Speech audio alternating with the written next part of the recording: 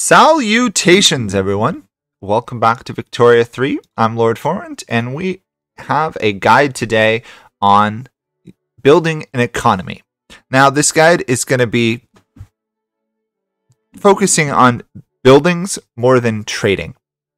By that, I mean building up your tax base, getting an industry base going. I'll do another video or guide on trade later. Okay, so like many of my other guides, this video will be divided into several chapters, and we're going to be using the precursor to modern-day South Africa, the Cape Colony, as an example. I do recommend that if you're still learning the economy, you try playing this nation. The reason is this nation's economy sucks, so if you can rebuild this, you can rebuild virtually anything, even the horrific Ottoman economy.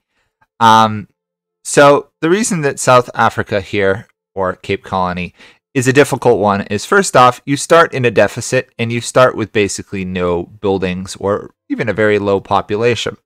So if you look at it, you are a puppet of Great Britain, meaning you owe them 20% of your income every month, basically. There's really no way to get away from this outside of revolting for them, but that just makes it a better challenge. Now, you have a couple bonuses going for you, and if you play larger nations, you may see this elsewhere. You have gold fields. The reason South Africa, I think, is good to explain this on is because these gold fields run out given time, meaning that at some point, this nice little minting income that you have here is going to drop considerably. So, first section, how to fix your economy. And this applies to a lot of nations. The first thing to do is open up this little menu here. If you don't already have your settings set to either mouse or panning to go over tooltips, change that under settings, because you're going to want to go deep into menus to understand your nation. So the first thing here is we notice that we have a very low national revenue, and unfortunately we have a very large diplomatic pact. We can't do anything about it, meaning if we want to solve this country from insolvency, we need to do other stuff. So the first things that jump out at you is they are paying a lot for goods for military buildings and military wages. This is a problem because we don't have the economy to upkeep them. So the first thing we're going to do here, and most nations have an overly large army for what they can afford, is to go through and first off, to get rid of naval bases. Now, I don't recommend this if you're going to potentially be fighting naval battles, but as South Africa, Cape Colony, we have Great Britain as an overlord, or rather, I think it's technically the UK at this point, meaning, oh, it's Great Britain, meaning at this point, we can just kind of sit back and let them win the wars for us. Now, we're also going to do the same thing here to the barracks. We're going to lower this all the way down. Now, it does warn you that by lowering it, that you could turn individuals into radicals. It's not a huge issue here. So we're going to also do the same over here. The reason we're doing that is to cut that cost. You notice now we have a positive one because we're not spending any money on military buildings or wages. Now, on the other hand, we can't launch any wars, but considering the only people we're likely to fight for some time are natives. And just like that, we have, quote, quote, solved the economy problem. Now, the reality is this number is going to disappear immediately as well once we start constructing stuff. So, just for the sake of helping people play this nation, we're going to take a slight detour here, and we are going to go and get them colonizing. So, in order to colonize, you need to reform your government. If you include the armed forces, you can now pass the colonial affairs law. And you have two options here.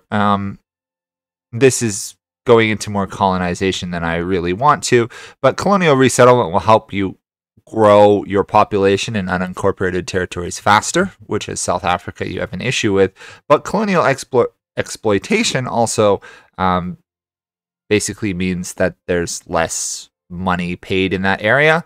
The reality is, for South Africa, that is a population problem. You want colonial resettlement. When that's done, you're going to go up here and establish a colony in your northern Cape, which you own half of, and it'll start spreading up that way. Ndor, Zulu, Nambia, and the others, they all have malaria. You can't colonize them. The reason that's important is these guys is as this expands, it will take over these other provinces to the north, and your gold fields will continually grow. Plus, you need to fully take over the area before you can fully get all the productivity out of it. The other things to do as this nation are to incorporate your states nearby. The reason we're incorporating the states is because if you have an unincorporated state, you don't get tax money and stuff from it. So this will boost your income, but it will also cause bureaucracy problems.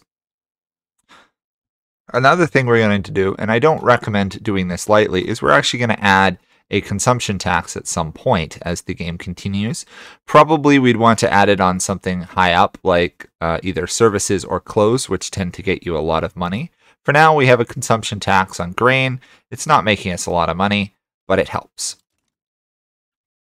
Other various things we can do if we want to is if we look at the budget here, we could slash government wages or military wages, making sure that we have our medium tax level at a minimum. Some nations, and it boggles my mind, the game starts you with low taxes or even very low, so fixing your economy by boosting it up makes a huge difference. Now, the higher up you go, the less legitimacy and the more radicals you get. And considering our standard of living is going to be changing very rapidly in a negative direction for a while, probably not a good idea to tax heavier. Other things we're going to do without getting too deep into an economic stuff is we're going to find some goods that we can export. In this case, we're going to export some grain, turn it on to productivity to try and export the most we can. We're going to do that a couple times for fish and grain as well. The rest of these resources, yes, we can do dye, and it is worth throwing down a couple dye as well. The problem is, as you build that up, you lose your bureaucracy, meaning you have a tax penalty. Right now, we're going to lose 56% of our tax, which means we'll go negative, meaning we've got other adjustments to make moving forward. Now that we have solved the economy problem, and we've created new ones for ourselves, now we can start on actually building up. So let's look at what Cape Town starts with. And this is something you should get in the habit of doing. So up here in Northern Cape, we have gold fields, where the vast majority of our income's coming from at this point. We have a livestock ranch here. It's fully used. We don't have a lot of peasants here, so we can't build too much in this region and expect to have it fully staffed. We look over here at Eastern Cape. We have a wheat farm, a livestock ranch, but we have a decent amount of peasants to use. And finally, in Cape Colony itself, we have a trade center, we have a fishing wharf, wheat farm, and a port, and nothing else. However, we do have a large amount of peasants, so this is going to be the area we want to build up first, followed by Eastern Cape, and then finally Northern Cape. So first off, we have managed to create a bureaucracy imbalance by starting up several trade routes.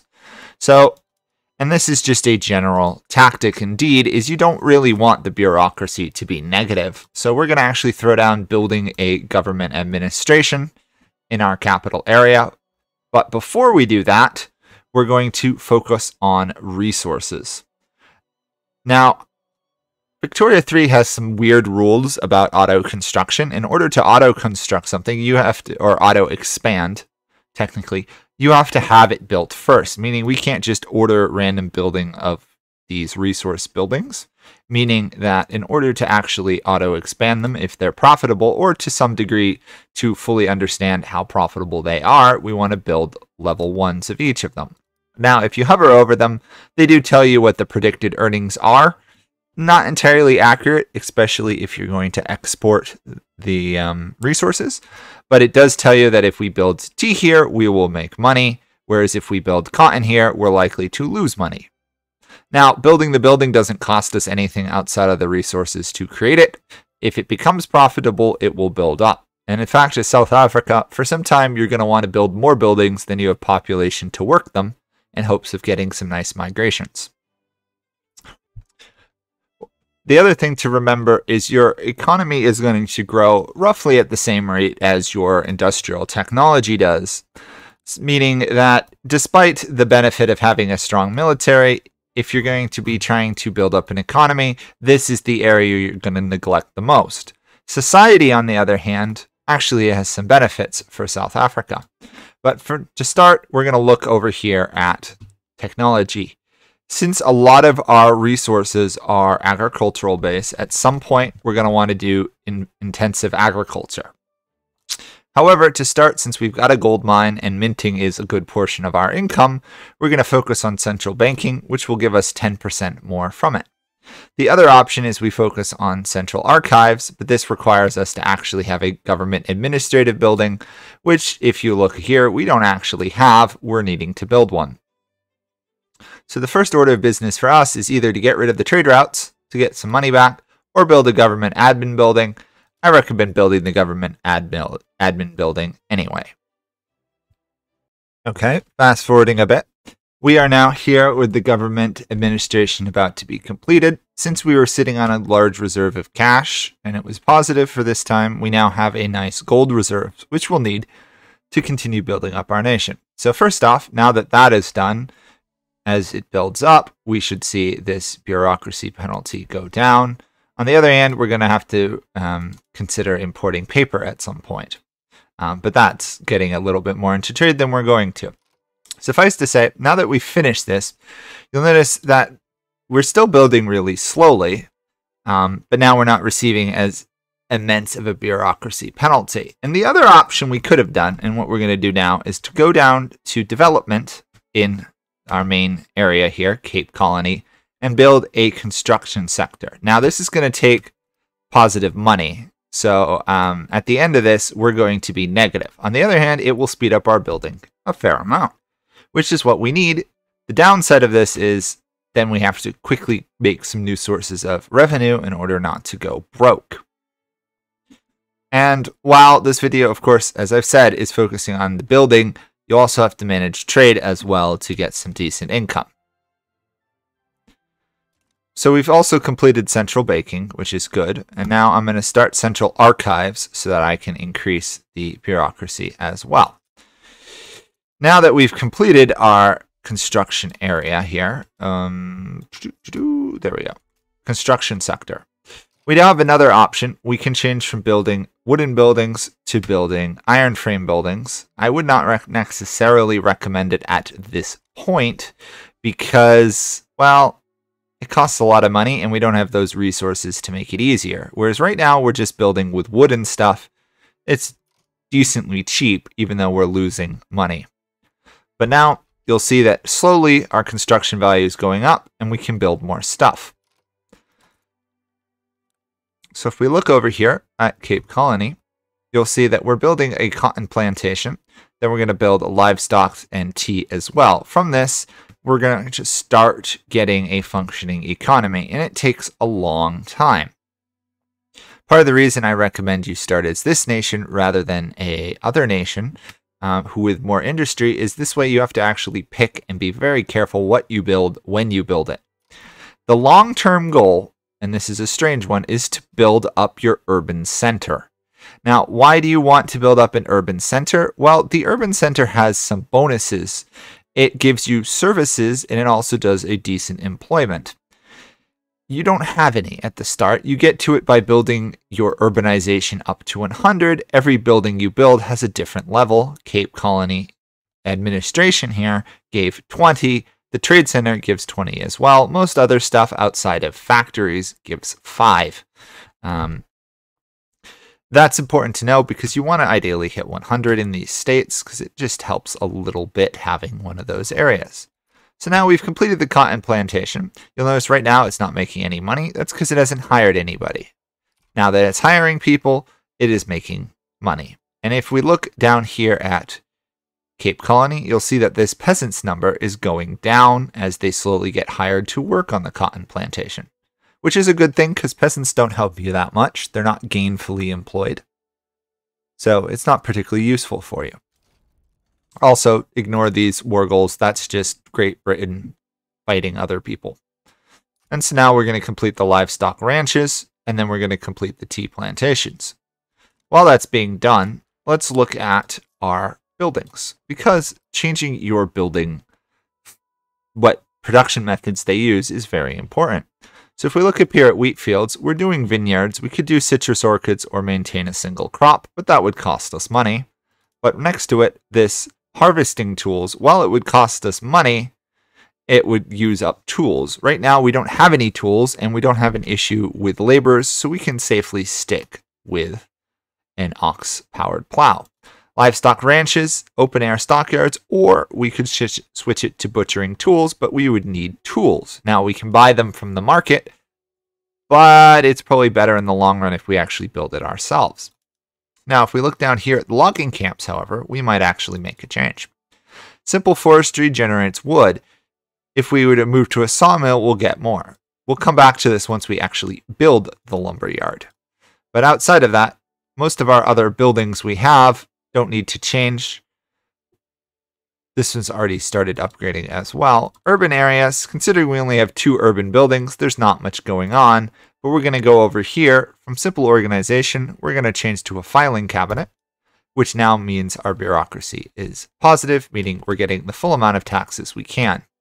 You'll notice we're losing money now due to construction and the government wages. That's unavoidable. In order to make money, you have to spend money. And we didn't have any money to spend in the first place, which is why we built up that very large reserve by constructing first the government administration center. So now we're building livestock ranches. It's slowly getting employed. If you're really curious, you can watch all these numbers go up. It really doesn't help you that much, but it's nice to know they exist. And T is almost constructed. Now, we could get into a whole decent more thing of what to build, when to build it. We're not going to cover that, but suffice to say, the English love their tea, meaning tea is a decent thing to build in your colonies early on because usually you can trade it to the British. In which case, since we're part of the British market, it goes there immediately. So now the tea plantation is built. As it gets more employees, the productivity is rising. Great thing about being one of Britain's colonies is that you get technology nice and easy from them. So now we've completed all of that.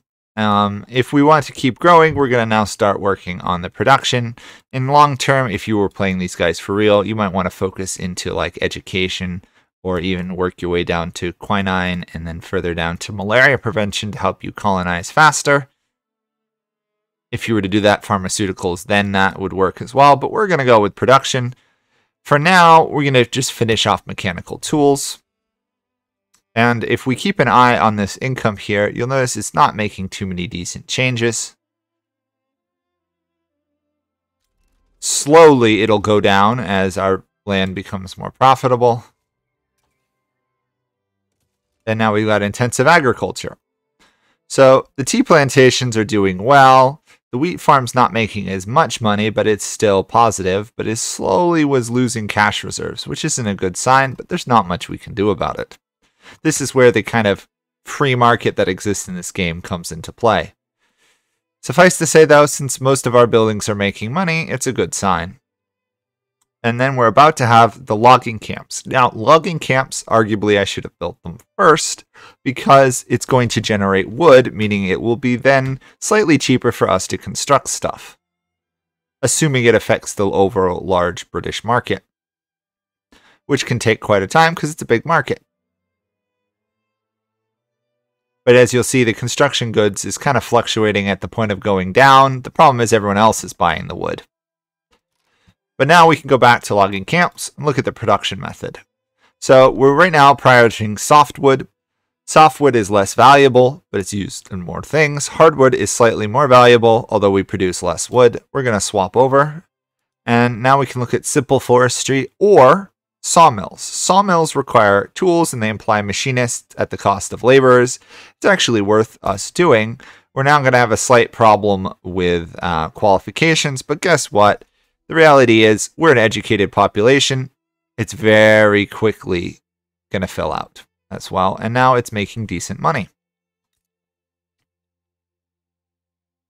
Now, it didn't solve our construction costs that much because we're part of the British market, but if you're an independent nation, it would help. And just like that, we've got a decent amount of employment going on in Cape Colony.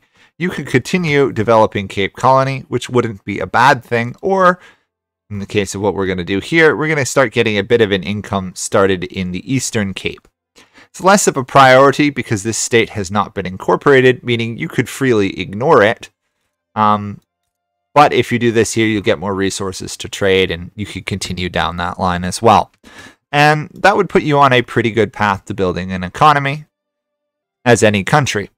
So why are we not building factories? Well, let's talk about the difference between resource buildings and factory buildings. And we've already talked a little bit about it, and some of you may already know this. If we look at, well, let's go back to our logging camps here. If we use simple forestry, we don't use any tools, and we use basically laborers, meaning if we've got a low educated populace or no access to cheap tools, it might be more profitable to do it that way than build sawmills. Now, sawmills give us more wood, so if selling the wood makes more money than the increased cost of buying the tools, it's worth doing. Thankfully, the game tells you that nice little substitution, which is quite handy.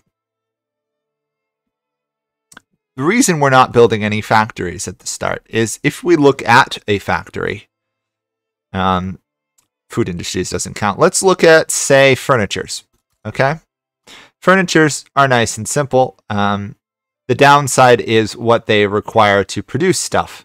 So in order to produce furniture, you need to buy fabric and wood, which is okay, and then you produce furnitures. This is a decent building to build in a growing one. But if we were to try and focus instead on building, say, an arms industry, the arms industry requires a lot more stuff. It requires iron and hardwood, for which we've turned our lumber camp into building some hardwood, but we don't have any source of iron outside of buying it on the market. And if you were to look at it, well, the price of iron in the British market is expensive, so it's probably not a good idea. We probably wouldn't make much money. It takes a while to construct. Also, if for some reason there was a war or a shortage in the British market, like we declare war on the British to try and get our independence, all of a sudden our industry would crash. In order to build factories, you can buy them abroad, and it might be worth doing if you don't have access to resources. Like you're playing Prussia, the Netherlands, or someone like Belgium or Luxembourg, which don't have a lot of natural resources. You could build these and then buy the resources. You just have to be careful who you're buying from. In the case of South Africa, though, we actually have access to a decent amount of resources, coal mines, iron mines, to start, as well as gold. So we could build theoretically to them. The downside is they also require highly qualified staff, so it takes time to build up. So the predicted amount is we're going to lose money if we build it. Not entirely accurate, but it's usually better off building your base resource buildings. They're cheap, they're quick to construct, they provide very low urban levels, but they provide resources, decent wages, they'll pull your population standard of living up a bit, and then you can use it to export, which of course is like the name of the game almost. It should almost be called Trading Simulator 3 rather than Victoria 3. So another feature that most of you should know, but some of you may not, is if you click on a building, you can order an auto expand, and it tells you the qualifications in order to expand it. Turning it on is not a bad idea. It can also be turned on from the building page. If you go over here, click it till it's gold, all buildings in this group will be automatically expanded. It's a decent thing to turn on. The downside is it doesn't necessarily prioritize the buildings you want. So you might have to pick more profitable ones. And early on, you can run across some annoying issues where the AI starts building stuff that you don't particularly want. So let's talk about what to build, when to build it. So the first thing you want to consider is, do I have any construction capacity, and can I support a higher level construction capacity? A mistake you could make, and I mentioned it in one of my tip videos, is building too many construction sectors. If you look at it, the construction sector alone is pretty much crashing our economy. That is, unfortunately, the reality is that construction goods are expensive. So instead of building that, build it, of course, if you can afford it. The first thing you should try and do is correct any bureaucracy shortage you have, because not being able to tax your population is a problem. Now, some states like the Qing or the Ottomans or someone like Russia might struggle a bit with their bureaucracy. It's not the worst thing having negative bureaucracy, but you don't want to get it too low, because then that's going to kill your tax incomes. And early on, outside of trade, that's how you're going to make money. So what you should build, and these are not in any optimized order per se. The first thing that you should consider is a logging camps. The reality is, if you've got your own little separate market, a logging camp should lower the price of wood to make it cheaper for you to build the other buildings. We didn't do it in this case because we're part of a larger market. But if you have your own market, it's a great thing to build a logging camp or two.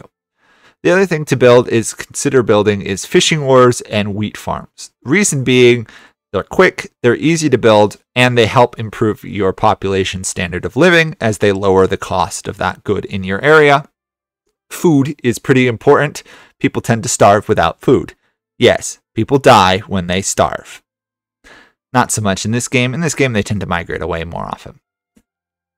After you've got your wheat going, which is never a bad resource, you can usually trade it to somebody in the world, and your logging camp, which you could even level up a couple times so long as it's still making money, it's time then to start thinking about your other buildings. I recommend doing resources first if you don't have a great already existing economy.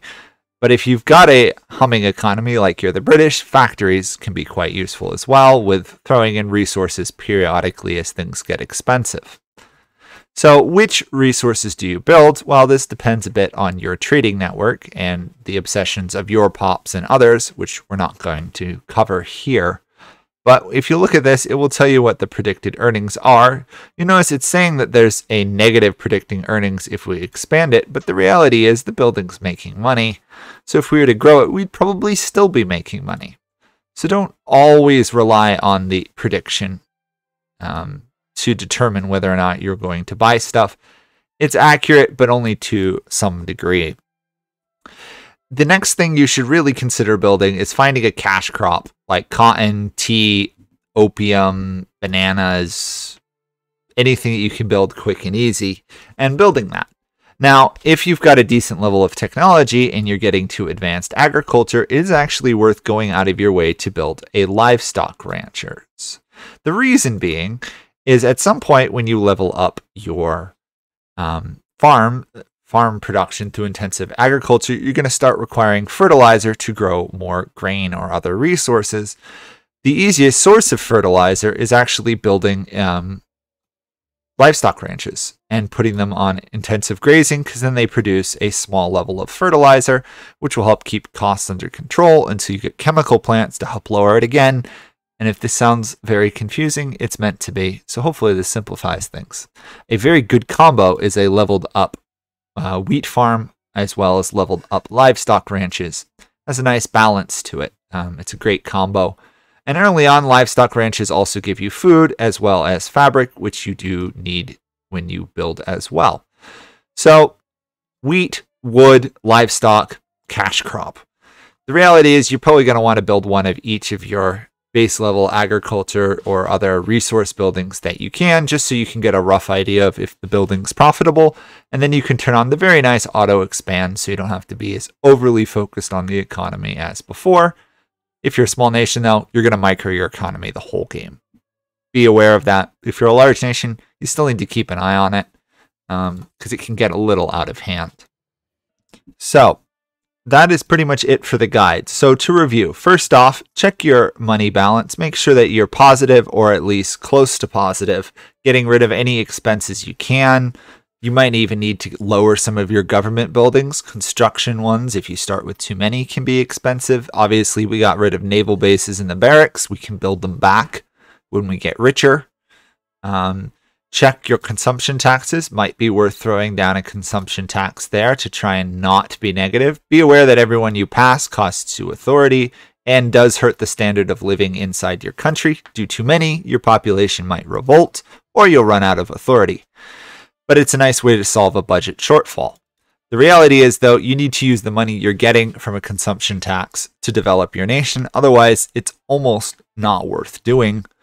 Unless obviously you're in a war or something. Sadly, there's no war taxes to pass. Afterwards, try to solve any bureaucracy shortfalls you may or may not have. Then start building up a reserve of money for a large building spree if you're positive. You could theoretically just build like one building, and hopefully if you're not negative, that's great. If you are negative, it can be worth slowing up your building for a while. to build up a reserve. The last thing you want to do early on is fall into debt, because then you have to pay interest, and it tends to make a bad situation worse unless events change, like you find more gold mines, which will happen periodically as Cape Colony until your gold fields go away and you got to build gold mines. Afterwards, it's usually worth focusing on the stuff that helps you construct buildings. So first off, food. Make sure your population isn't starving. You can always export it. It's rarely a bad thing to have excess wheat or fish. Then moving into wood. Then further on into livestock ranches if you're still on the base construction method. If we were to look at swapping over, you'll see that now the big stuff is you require tools and iron. If you're requiring tools and iron, build an iron mine. It's worth getting that going as well, and maybe even build a tooling workshop or expand your existing one. If you can, getting to the second level of the construction can massively boost your income. This gives you 2 construction. This is 5. It also makes it slightly more efficient to build. The downside is it costs a lot more. But it can usually be worth upgrading your building method rather than building a new construction building. Moving further on, resources versus factories. It's usually a good idea to build factories you have the resources from, rather than building factories you can't support. Exceptions might be military factories if you're going to go to war, just to keep the costs down. In terms of resources, try and figure out which one is going to make you the most money. Cash crops, tea is good. Opium if you can sell it to China. The reality is there's a lot of really good stuff. Cotton is decent if you're going to then build clothing factories, and on and on and on and on. So either build a construction building followed by wheat, wood, fish, iron, anything that you need to build your buildings, then focus on actually making money. The reality is you'll probably have enough to get your base infrastructure going. From what I can tell, the game creators did a decent job that everybody, if you get rid of all your expenses, can usually slowly start to build your economy up. A slight tip I will mention is if you are going bankrupt, as in you have a full load of debt and you have no reserves, if you're having an investment pool, what you can do rather than declaring bankruptcy is, if the principal fills up all the way, you'll get, oh, you're in a deficit, and it'll disappear and reappear like every month sometimes. But what you can do is if you go to the building page, you can pause construction. And then once you hit the deficit, if you wait a month, the little investing pool here, if you're assuming you're getting investments, will build up just the tiniest bit. Then if you rush down here, you can then unpause the construction. And even though you don't have enough money to buy a full month of supply, you'll get a full month of supply. So you can kind of bootstrap your way to building a building. I don't recommend you do it, but if you're in complete debt and you're still not collapsed, you can in fact finance 1 month of construction every 2 months using that investment pool. It's kind of hilarious and it takes a long time to build anything, but it does work. And hopefully that will be it for this guide, and this will help you guys play the game. I've managed to rebuild my economy and survive as the Ottomans. I've managed to do the Qing. I've managed to obviously play as most of the main Europeans and make money. Cape Colony is rough due to that fee you pay the British. But honestly, if you can build this up and slowly grow it into a country of several million people within like 30 or 40 years, you can pretty much play and rebuild anybody. It's quite exciting. Just remember, building an industry to build buildings is usually more important than trying to build advanced technologies and factories. Think of it as a pyramid. You have to build the base before you build the pinnacle. And there's a lot supporting the top of a pyramid, which is all your basic resources and laborers, rather than the few people, specialists building a cannon, for example. Anyway, thank you guys all for watching. Hopefully you enjoyed it. Hopefully it helped you. If you've got any comments and other stuff, leave them below. And like and subscribe if you have not done so. I do greatly appreciate it. Thanks for watching. Bye for now.